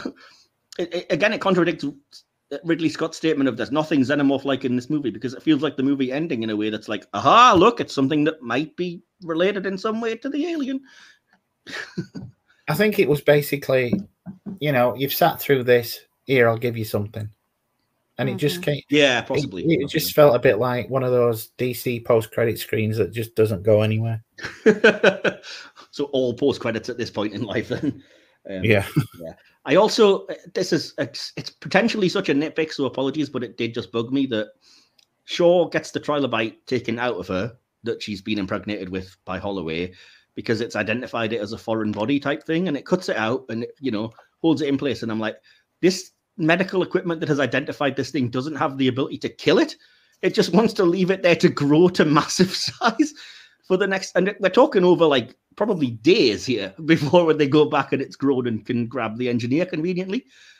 Yeah, it bugged me. It just didn't sit right in that way. Like, nobody's entered that room. The thing doesn't kill it. It's just there growing and growing until it conveniently becomes useful again. Anyway. And again, it's clearly just supposed to evoke a facehugger, to me at least. Yeah. And yeah, don't do that if you're not going to claim you're linked to Alien. But yeah, I have some notes on the direction because I kind of tried to make them, as I said at the time we were going to, first review this. I will say I think the opening is very pretentious. The idea of like the landscapes and the epic music, and that kind of ties into it's wanting to be a big question of the creation of life and stuff. But yeah, it wasn't it was a very inauspicious start for me. One thing I do like, little bits and pieces, but I love the way that the movie reveals Noomi Rapace through a breaking of a wall through the other side. It's a very random directing note that only a proper film geek would notice, but I was like, that's a cool way to introduce a character, because you wouldn't necessarily think we're going to have a break through a wall and the camera's on the side that's not where she is. So that was cool. I also think there's a lot of good like framing and staging, and it looks really impressive. And I can't remember if it was you, Sandra, or if it was Adrienne that says that the visual effects for the holographic controls and the futuristic stuff is all really good. Must have been Adrienne, yeah. Okay, fair enough. Fair enough. Little things as well. Like to me, it seems like it's a hint of what's coming when Holloway kind of merges with the engineer hologram at one point, because I think it's replaying them running away or something. And it specifically is him that merges with it, and it's him that gets infected. So it's like, maybe that's a clue of something. I think the scene, although it is dumb when they basically taunt it, I think the actual scene of the Hammerpede attack is good in terms of it's a well sort of staged creature attack. Again, could have done without it having acidic blood, because it seems like it's just there to be a link that you may or may not want. But yeah, the scene itself is good, and but I will say it's kind of, to me, it's reminiscent of another problem, which is that the film is halfway through and stuff has only just started to happen, which to me, yes, I know that it's asking a lot of big questions and wants to be intelligent, but you kind of have to have something occur. So it's very boring for the first half of the movie to me as well. Oh, it's not for me. Okay, fair enough. I'm not trying to be contrary. I think for the first 30 minutes, apart from the dream watching sequence, I think it's beautiful. I was sat there in the cinema, and the section where they're landing and they're seeing the valley and the structure, it was giving me goosebumps. I thought, this is just the best, and it just that's the problem I have with it. Up until about halfway through, it was great, and then it just fell apart with this increasing number of insane decisions to me. Yeah, fair enough. But yeah, related to what you were saying with that, like I said, I do like, there's some really great imagery, but it's kind of daft. It's very style over substance. So the idea that the whole cliff is a skull, for example, is a really cool visual and looks amazing. but doesn't really bear much scrutiny. No. Yeah. Again, you've already touched on this, but I didn't really appreciate the explanation that the space jockey was just a helmet, because to me it took away a lot of that mystery and that coolness behind what looked very alien with its weird trunk and everything. Yeah. There was no need to touch upon that at all, I don't think. No, not at all. Not at all. Again, another thing that I noticed is when the trilobite was first removed and it's curled up, it's very much like the xenomorph as well, which again is a visual that, seems contradictory. Yeah, the scene where the blood's running down and dripping off it, it was very, It's basically the symbol, the promotional thing they used for Alien 3, where the xenomorph is like curled up in a circle in the same way. Yeah. Anyway. Let's see. I liked the five-field attack scene. I thought it was well directed, whichever month they decided to go with. And I mentioned already, I kind of liked the character tension in Holloway's attack as well. And I think that's about it. Oh, and except that at the ending, yes, I get the point that it specifically shows the ship they're on rising to heaven because they're heading into paradise. Yes, themes. Yeah. So any other thoughts on direction? Sandra, I'm aware that you're not talking very much. Have we upset you? No, not at all. Not at all. I just feel cool. Like really just rehashing what we've hashed. Okay, cool. That's fine then, yeah. So anything from you, DK, other than just no? No. I've said what I said. I do think it's visually, it's an interesting movie, and it looks great to me. Yeah. Oh, I think it looks amazing. That's one of the things I will say for it is that, like I said, I've already mentioned, but the next section would have been VFX, and I've said already, the holograms, the spaceship scenes, fantastic. It's very well done in that respect as well. I also think one scene which could have been terrible but isn't, is when David is decapitated but still talking, and I think that looks flawless with an effect that it's got to be quite hard to do, So I appreciated that as well. As much as I don't like them being there, I also like that they kind of semi-faithfully recreated the space jockey look for what was ultimately revealed to be their life suit thing. So it was still nice to see it, even if I'd rather it wasn't there. And just as a final bit of criticism, we've already touched on it, but yeah, the old age prosthetic makeup is awful. It's very, it's very Crypt Keeper or... Absolutely zero expression in the man's face. Nothing. Yeah. Mm-hmm. And it just seems like I get the point was that they said they were going to cast an older actor. I think they'd approached Max von Sydow at one point. But when they cast Guy Pearce, they realized they could use him as the young and old Wayland. And I'm just thinking it's such a waste of time because you could have just cut the scene with the video at the start. Or just, just cast an older actor and then don't have that. Have somebody else giving that exposition. He doesn't even look 80 or 90. He looks 700. Like it's so much wrinkles. Yeah, I know, to the point that it's like he's got barely any hair, and what is there is, like I said, full on Crypt Keeper, slicked back. I'm decomposing in my own body kind of stuff. Yeah, it's a shame, but that's the only thing I think that they got wrong in terms of the visuals. Do you have, DK, you've touched on this a little bit, so I'm intrigued if you have anything more. Do you have anything on the music or sound?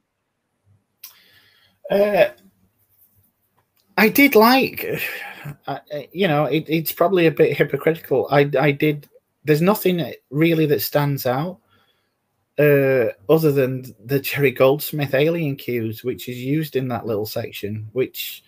Well, excuse me, I wanted to bring that up because I'm not sure if I'm mishearing this, but to me, I heard hints of that alien score when they discover the engineer ship and they first kind of go into it and David starts exploring it. Yes. That wasn't just me then. No. But okay. This is the problem. I mean, yes, it's all well and good in creating an unsettling atmosphere, but it's not really that noticeable. And when the only cues in a score that are noticeable are the ones that's reused and cribbed from another composer. Yeah. Especially something that you're supposedly not tying the movie to. It's not great. Yeah. And I will say don't get me wrong, it wasn't bad. It was perfectly adequate. Yeah. Which just wasn't notable, as you're saying. No. And like I said, the thing that I've noticed is that I think it's a lot more effective when it's minimalist and there's little or no music whatsoever. Like that is way more atmospheric and it plays more like a sort of horror movie in those scenes, not gory, but that kind of thoughtful I guess, elevated horror, for want of a better word, to call back to our Scream review. And those were the scenes where I was like, oh, I'm listening for music so that I can make notes, and there actually isn't any, and it's working. It adds, because you can just hear ambient sound, and the slightest little click on the deck or whatever else, I think, really helps to amp up that tension or make it feel like you're in this isolated, lonely spaceship in the middle of space in a way. So yeah, I appreciated that. Other than that, I just thought, like I said, in terms of the original score, it's guilty of the thing that I absolutely hate, which is whenever there's a dramatic moment, it feels the need to just signpost it by going really bombastic. And I'm like, yo, I know that the dude who's discovered he's infected by alien goo is dramatic. I don't need you then going, dun, dun, dun, like a full on, like, I get it, you know? But yeah. So any other thoughts then on that before we move on? No, music didn't stand out a whole lot to me. Fair enough. What I'll do then, I'll touch on our favorite character, moment, and line, and then from there go into the audience response and then give our conclusion. And hopefully that will keep the episode from being too long. But I do like that we had the discussion and we seem to have three, not opposing in an argumentative way, but three different viewpoints to bring to the film. So hopefully it's made for interesting listening as well. So we'll start with you, since you're the guest, Sandra, and ask who was your favorite character in the movie. My favorite character was actually David, because I just felt like he was the most complex. He was definitely unreliable, kind of like an unchained AI. Even it seems like he was his creation, the way he was problematic, because we find out in Covenant later they, put some more constraints on their Sims, and I felt like his very first motivation was to save Wayland, but then when Wayland dies, he's searching for motivation, and he just falls back on that obsession he has with being human, but also kind of feeling superior to humans. I just thought that just makes him very complex, and that made him my favorite. Very, very Hal. Yeah. Cool. What about you, DK? Your favorite character in the movie? God, I'm gonna have to go Yannick. Okay, I can understand. He seems to be the only one there with an ounce of common sense. His noble sacrifice is really good, to be fair. I will give you that, so I can kind of see why you would say that, for definite. My favorite character is Shaw. I was surprised we didn't kind of agree more on that, because I think Numi does the best acting job. I think the character has some actual depth and an interesting journey through the movie. I've already mentioned I love that she kind of has faith and she kind of sticks to that. And yeah, I just think that is the most interesting person to follow. Sandra, what was your favorite moment in the film Prometheus? It actually featured Shaw. I liked when she was trying to excise the alien from her abdomen.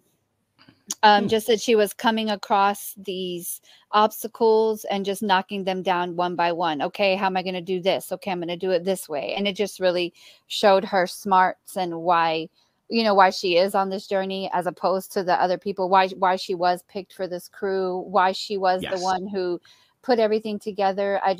That was her Ripley moment, besides the fact that she was, down to her skivvies.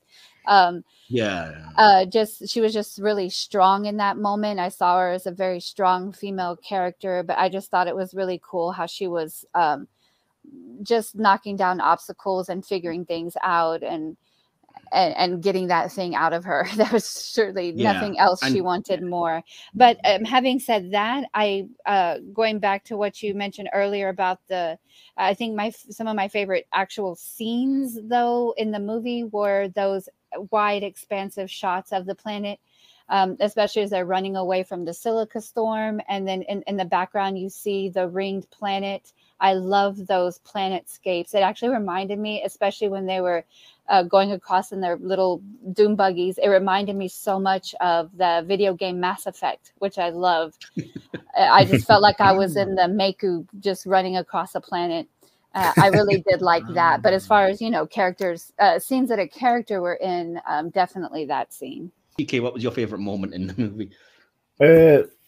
Like Sandy, I've got to call out the embryo removal scene where she's getting the trilobite taken out, but it's not my favorite. My favorite, again, like I mentioned earlier, it's when they're landing and you can see the valley through the ship screen and the structure. As I say, it gave me goosebumps. I loved that. I bet seeing that in the theater was extra awesome. I did not see this in the theater. It was. I watched it. I saw it on IMAX, and it was my gosh. Yeah, that's fair enough. I didn't see it in cinemas either. I did see Covenant in the cinema, but yeah. Anyway, weirdly enough, for a film I hated this much, I saw it 4 times. Why? I want to make sure I hate it.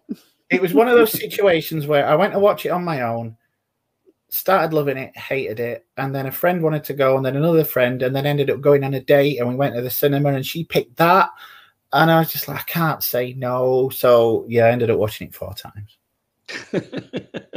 And never called her again. No, he got laid by asking her if she was a robot. Yeah, learned something. She had to prove it to weird. him. Yeah. It's weird that you've kind of grown so bitter towards the movie, because I think each time I watch it, I actually appreciate it a little bit more. I mean, I wouldn't go crazy or anything, but when I first watched it, I was like, irredeemable trash. And yeah, every time I've watched it since, I'm kind of like, do you know what? I can get something from it. And I don't regret that I own it. You know? I don't get me wrong. When I watched it this time, I wasn't going to, and like I said, but I thought, oh, God, I've written so much about it. I'm intrigued. Is there anything that I'm missing? So I went back to watch it. It did improve, but the only reason it improves is because I'm steeling myself for the idiocy and ignoring the parts that I hate. Other than that, it's fine.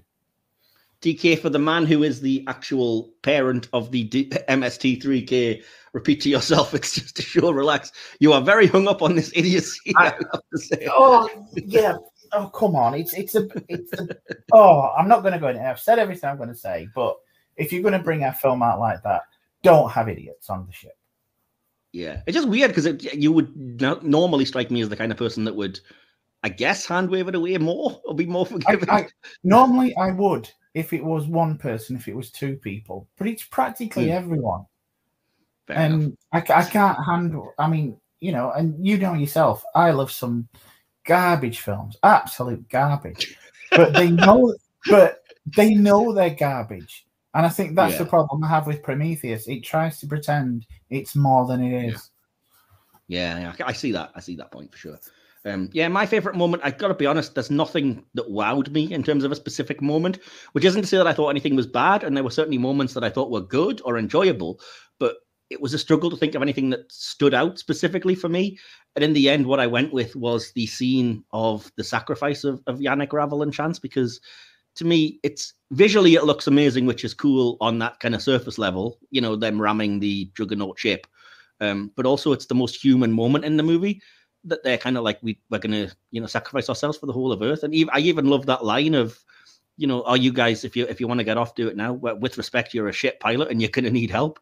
It's kind of like, I love that. I love that moment between them. And yeah, it's a rare touch of, like I said, in this sterile kind of movie that wants to give all the answers and stuff, it's a nice moment of maybe we'll be all right after all, because at the end of the day, we have at least a shared humanity and a kind of love for life, you know, that we are willing to protect. Yeah. Yeah. And honor. Intentional, because as I think it is. I think it is. Saying that all these experts were arrogant. Yeah. I think it is. I think it's there on a very deliberate reason. And I think, that is the point, is it's related perhaps to the idea that, well, life's about the journey, is that maybe God's in all of us. And it's the way of the film acknowledging that as in part as well, this belief of all we need is each other if we are at least open and loving and honorable and all these other nice things. And, you know, humans can be, you know, worthy as well. So yeah, I appreciated that. That was my favorite scene. So anyway, moving on, Sandra, what was your favorite line in the movie? My favorite line is when Charlie tells her, you know, I guess you can take your father's cross off. And she's like, why would I want to do that? And he's just very flippant, and he is kind of condescending and pretentious himself, because they made us, you know, that's it, without even considering that there's more to consider here, that there's another question opened, as opposed to now we have all the answers. She says, and who made them? And then that's just what I had brought up earlier. You know, this goes back, you know, ad infinitum, you know, who made them, who made them, who made them. And that's just really intriguing to me. Yeah, I kind of already mentioned, it's not what I've picked for mine, but I had similar thoughts. I like the idea that, like I said, you can ask those questions, or you can still have that faith, even with scientific evidence, without coming across as dumb. Because I don't think Shaw ever is. I think she's an intelligent, capable woman who just happens to be a woman of faith. And yeah, the idea that science and religion are mutually exclusive has never sat right with me. So I appreciate that the movie didn't take that stance, as you said. It kind of mocked it with Holly. Very much so. You know. Yeah. But anyway, yeah. DK, what was your favorite line in the movie? It was the little exchange between David and Holloway. I think Sandy touched upon it earlier, where it says, "Why do you think your people made me? We made you because we could. Can you imagine how disappointing it would be for you to hear the same thing from your creator?" Yeah, that is another good one, actually. Yeah. I can't disagree. These are things I probably could and should have picked, but didn't. But yeah. Anyway. So yeah, my favorite line in the movie, again, I've kind of touched on the reasons behind it and stuff, but it's similar to yours, Sandra, and it's at the very end when she makes a point of getting her cross and David just says, "Even after all this, you still believe." And I'm like, see, I love that. I love that that's there, because it continues the depth of that character. And even though she kind of wants the answers of, well, why do you hate us and stuff, it doesn't take away from her faith, and it doesn't stop her. And like I said, there's far too often in these things you see, like, I've been through a harrowing ordeal, so I don't believe in God anymore. And it's very nice to see, you know, a film that doesn't fall into that cliche. Because it would have been, again, very easy to have her just throw it away as like, well, this is pointless, I don't believe anymore. And I like they didn't do that. And for some characters, they felt like they had their answers, and other characters, it just made more questions. And that was interesting. Yeah, precisely. Awesome. So what I will do then, we will move to the audience response section of the podcast. And if I can find it, the first bit of response that I have is from Discord. We had a couple of responses on there. I don't need to read out Sandra's because you've been on the episode, so I assume that you've already said what you wanted to. It's my conclusion, actually. Yeah. Awesome. Cool. Fair enough. So yeah, Adrienne did watch Prometheus. She wasn't going to, but she did in the end, and just says, regarding Prometheus, it was better than The Lawnmower Man. You know, did it make Creed look better by comparison? And she said, Creed is basically Shakespeare right now. I responded, now you've got to watch Alien Covenant and confirm to Sandra that it is in fact the superior movie, which responded with a gift just saying the bar is super low. And then Adrienne just clarified to conclude, at least I know the story now. I didn't hate it, but I won't watch it again unless it's under duress. It occurred to me halfway through the podcast that parallel may have been purposeful. Another AI with a God complex, Lawnmower Man. Oh, okay. Got you. Halfway through the podcast. I just figured it out like 20 minutes ago. So astute that, Adrienne. She is, you know. None of us got it. I didn't at all. I'm really glad you said that, actually. That makes a lot of sense now. Oh, thank you again, Adrienne, for watching and for giving us that feedback. We also have feedback from Christian's hobby blog. Christian says, Michael Fassbender is great in it, but there's not much else that the movie does for me that Alien hadn't already done. And then the emoji of the man going, Lady Vianne simply responded, I hated it. Succinct to the point, I guess. I don't really know what else to say to that. So the rest of the feedback that I have is all from my friends on Letterboxd. So from my friends list, Robert says, the movie is 4.5 stars, and I think this is a borderline masterpiece. I love this film. Alex Marzonia gave it 3 stars and just says thrilling. Okay. Marianne gave it 2 stars and says best comedy, which I think just gave Super Barty Brothers, what a name, gives it 5 stars and says a sci-fi epic that offers great scares and explores the themes of creation, religion, and motherhood. Sign me the fuck up. This would be considered a classic of the genre if nobody knew it was an Alien prequel. We judged it unfairly because of all the hype surrounding it. My own reaction to it has changed over the years. I was lukewarm on it at release, but looking at the last decade of sci-fi movies, we really took Prometheus for granted. I appreciate it more now that I am removed from the hype of Ridley returning to the franchise and that all-time great movie trailer. It's not a perfect movie, but it's much better than the reputation it has. Not a perfect movie. Why did you give it 5 out of 5? It really isn't. It really isn't. Yeah. And it's not anything to do. I fundamentally disagree with that idea that, like, if it wasn't connected to Alien, it wouldn't be better. People would still be idiots. Anyway, that was the audience response anyway, so we're going to move on and give our conclusion and score. Apologies for the super long episode that this will be, but it'll make up for some of our shorter ones in the previous iterations that we've done in the last few weeks. Sandra, again, as the guest, we'll come to you first. You have your conclusion and a score out of 5 stars. Okay. Prometheus overall is a movie I enjoyed, though there are aspects of it that likely keep it off of most people's top 10 lists. The good.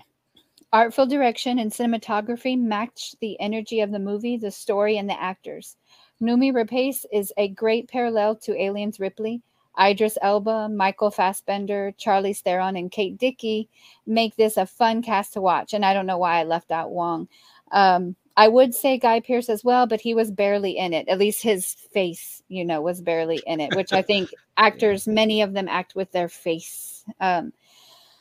Alien-induced body horror is consistent with the franchise and a fun way to drive the plot and deliver information in these movies.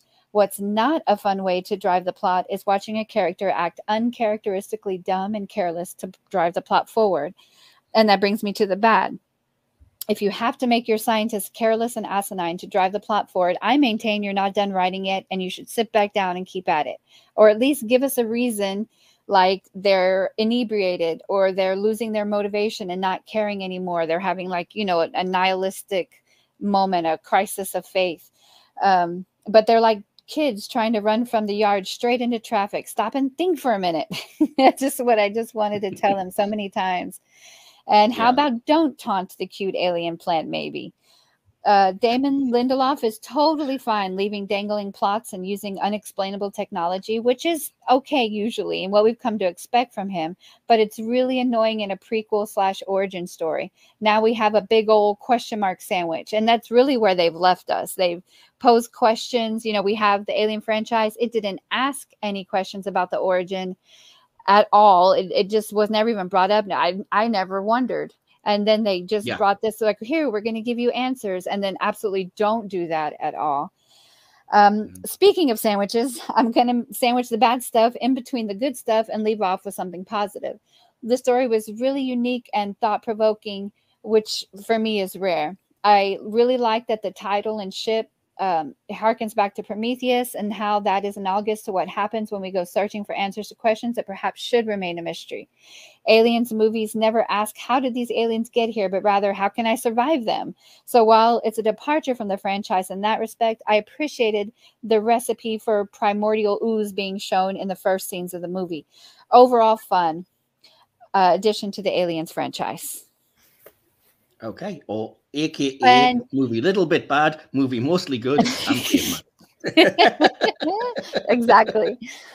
For me, my feelings on what an average movie is a 3. That's what I gave it. I felt, in the grand scheme of things, it was average because of the little bit bad, mostly good. 3 is my star. That's fine. I would even say it's justifiable if you thought it was above average, slightly, which 3 would be perfectly acceptable. A 3, yeah. Yeah, you do think it's more good than bad, 3 out of 5 makes perfect sense to me. Awesome. Cool. What about you then, DK, dare I ask? Imagine it's Christmas morning. You're at the Scott household. Ridley smiles and hands you this gift. It's beautifully wrapped in the most alluring paper you've ever seen, and finished off with a bow so exquisite you can only imagine the effort it took to dress it up. It feels so special, in fact, you're afraid to open it. But open it you do, tearing at the paper, tentatively at first, then more frenzied. It's only as you tear off the last sheet covering the package that you notice a dark patch at the base of the box you've just unwrapped, a strange odor. It makes you wary, but you proceed to tear open the box and look inside.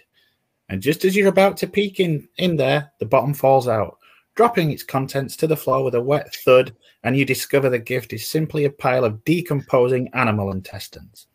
Oh, I thought you were going to go a different way with that. But no. What can I say that I haven't already? I don't out and out hate this, but it comes pretty close. It's a good-looking movie. It's got some beautiful cinematography. The effects, for the most part, Guy Pearce notwithstanding, are well done. I've got no complaints regarding the sound design or the score, but they're all layered over a script so piss poor, it almost feels like some sort of personal slight to whoever is watching. It's so egregious that I can't just hold the scriptwriters responsible, but Scott himself. No one on earth could be that myopic. The first 30 minutes, with one or two exceptions, are everything you want from a movie like this. Intriguing, tense, beautiful to look at. I literally had goosebumps during the landing scenes, and then it turns into a sci-fi version of Dinner with Schmucks. It's so bad, it doesn't just seem content to present you with a bad movie, but goes out of its way to take a massive dump on what came before. It hand-waves away long-standing questions and replaces them with all new ones that you really couldn't care less about. And even then, it doesn't appear to know how to even ask them with any sense of competence. It has no idea if it wants to be a standalone movie or part of a franchise, but either way, it shits the bed. Just no. And I've given it 1.5. Oh, yes. Ooh. Your disappointment is palpable. Yes. Side note, I am that myopic without my glasses.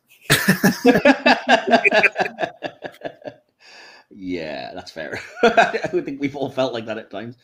Awesome. Apologies for the long conclusions, because mine's also long this week. But yeah, I just said it's a film that starts out slow and ponderous, then descends into virtual farce.